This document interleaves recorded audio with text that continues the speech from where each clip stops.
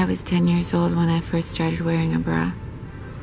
I absolutely hated it. I was so embarrassed. I used to put undershirts over it so the boys wouldn't see it in 4th grade. There are so many things in life that have escaped me. The logic of them, the reasoning. Life's a funny business. It's funny as we get older and we miss our mom. We start looking like her. I know there's great irony to that. Just some days, it's just not all that amusing. I was wrong. The words I spoke. I've been saying many things that are hurtful. Your tear-shed eyes, your fragile mind. 'Cause I'll be dancing on my own tonight. I know December's hard to cope with. I know I cost you lots of pain, but I did not mean to let you down this way. But I know deep inside I let your smile fade away. I let your smile fade away.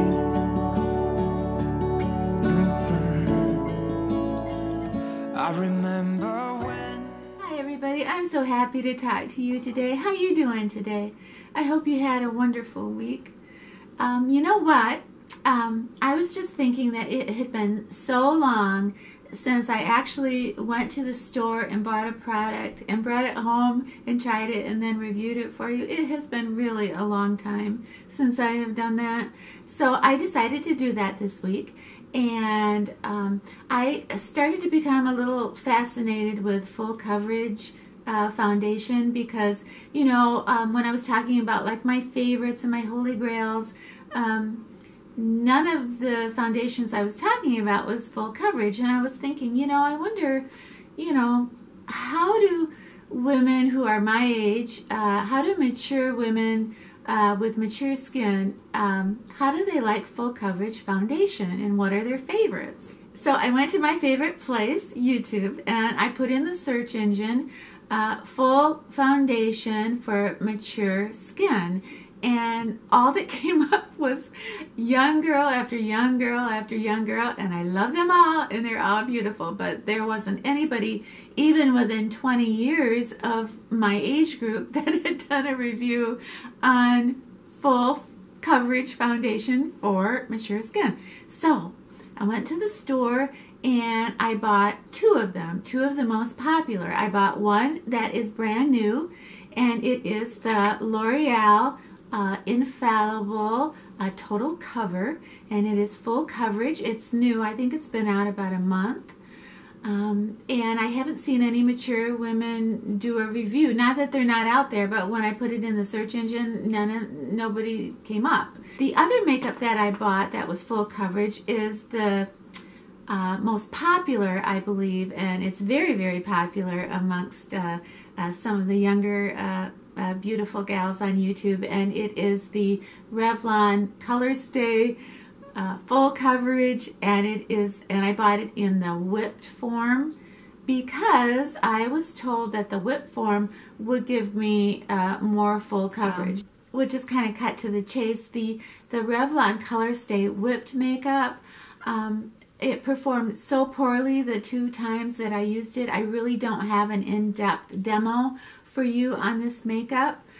So this review is basically centered around the L'Oreal Infallible Total Cover, because this is a makeup that I did enjoy, that I could work with, and I want to tell you a little bit about why. So when you go to the L'Oreal website or Amazon to take a look at this foundation, it shows you all their ingredients and all their claims of what it's supposed to do, being full coverage and lightweight. And there's a cute thing where L'Oreal is saying that there's argile ingredient in the makeup. which just cracks me up because they hold the patent for that, and then when you go to search to try to find out what Argyle is, there's nothing that you can find on it.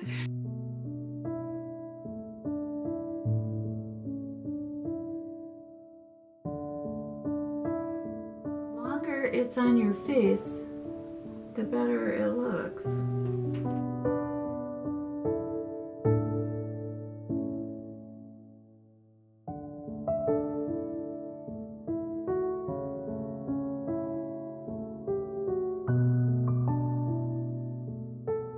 Kind of excited today. I'm going to go look at a studio that I'm kind of interested at recording at, so I have to hurry and get ready. Yeah, this would be really interesting today to wear this makeup. It goes on really weird. It kind of looks like super gray and thick, and you think, oh, this is just going to be horrible. It's like a mousse. And you know, I just blended it with, I can't imagine using anything but a beauty blender with this makeup. But I don't know, it does blend into your skin, and it does become part of your skin. It's very lightweight, so I don't know, I'm kind of impressed with it.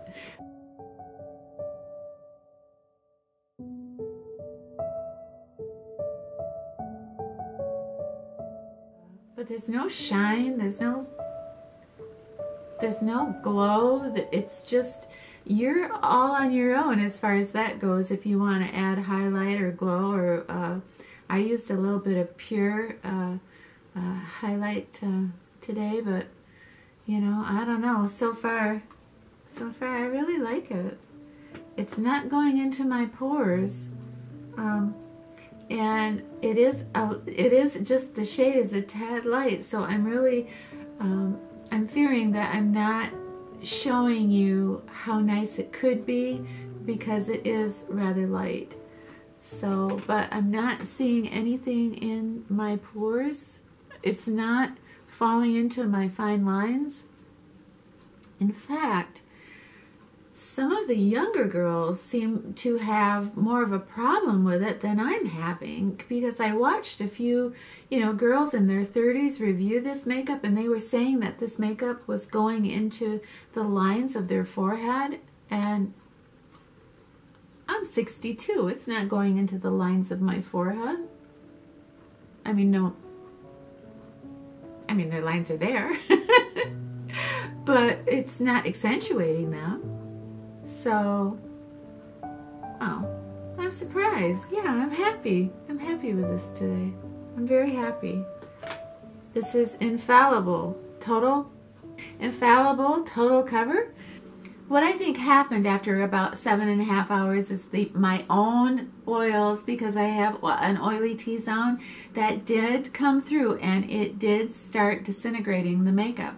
But it's weird because even though the makeup didn't look pristine, how it was wearing off is it just looked like my skin. So it's a very interesting makeup. The one thing I can say about this foundation, if you don't like it as a foundation, you can definitely use it as an under eye concealer or a highlight for contouring. So, you know, in the next couple weeks, I'm going to use this foundation every day and see if I can, you know, kind of come up with the best way to apply it and figure out if I can find a way to get it to last more than 7.5 hours. But the reason I don't want to give up on it is because, you know, when I looked in the mirror, it was just such a lovely feeling, because it just seemed like here I was so illuminated and yet I had full coverage, and I'm not used to that. And it just reminded me of when I was young. So it's kind of a sentimental thing.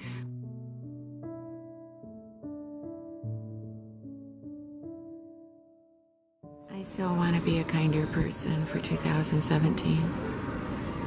But it is a fact, it's so much easier to be kinder when you're wearing nice jewelry.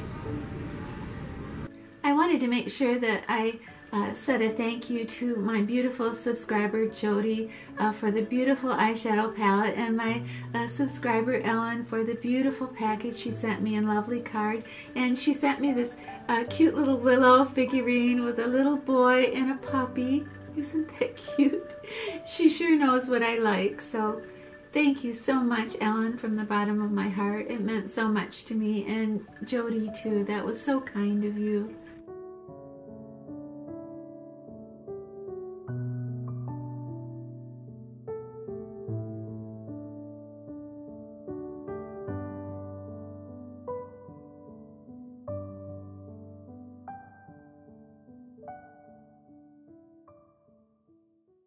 Well, before I go today, I wanted to make sure I said a huge thank you to all of you who took the time to wish me a happy birthday.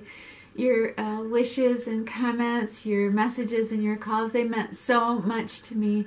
So thank you so much from the bottom of my heart. And thank you too for so many of you that said, well, you know, give Cooper a hug and kiss for me too, you know, and that's so sweet. And you know I do that, and you know he just loves it. So thank you for remembering Cooper. You know, Cooper hasn't been feeling all that well the last couple months, so it's been kind of a tough journey for him. So thank you so much for your kindness towards him.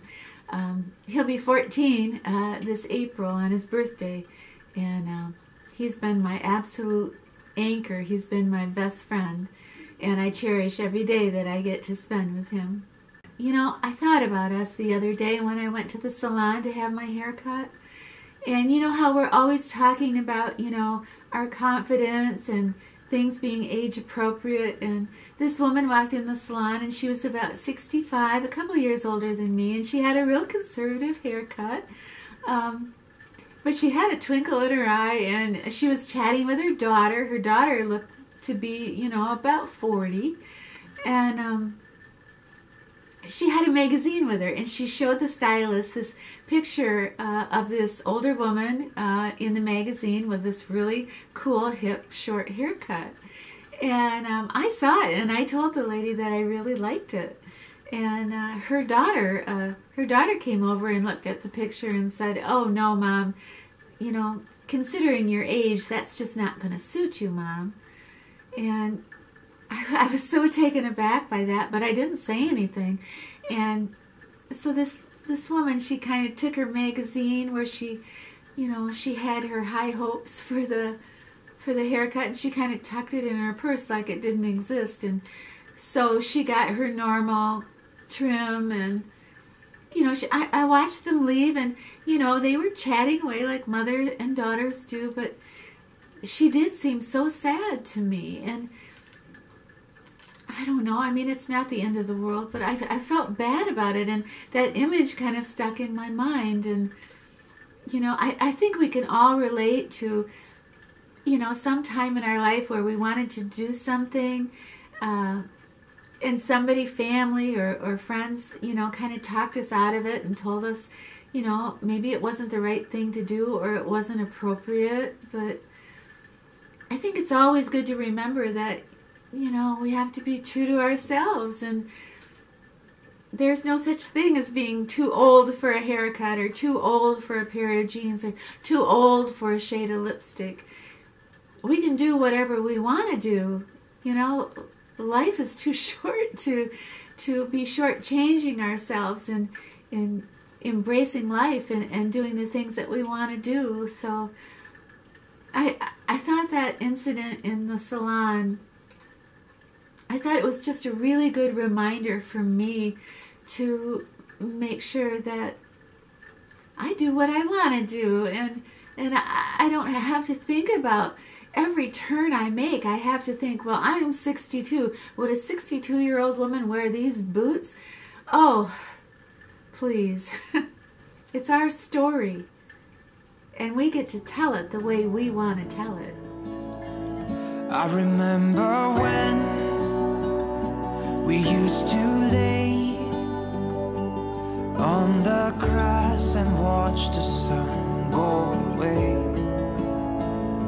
But now you're gone, I let you pass by. I know I've said so many things that are hurtful. I know December's hard to cope with. I know I cost you lots of pain, but I did not mean to let you down this way.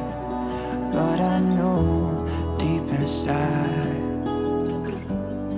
I let your smile fade away.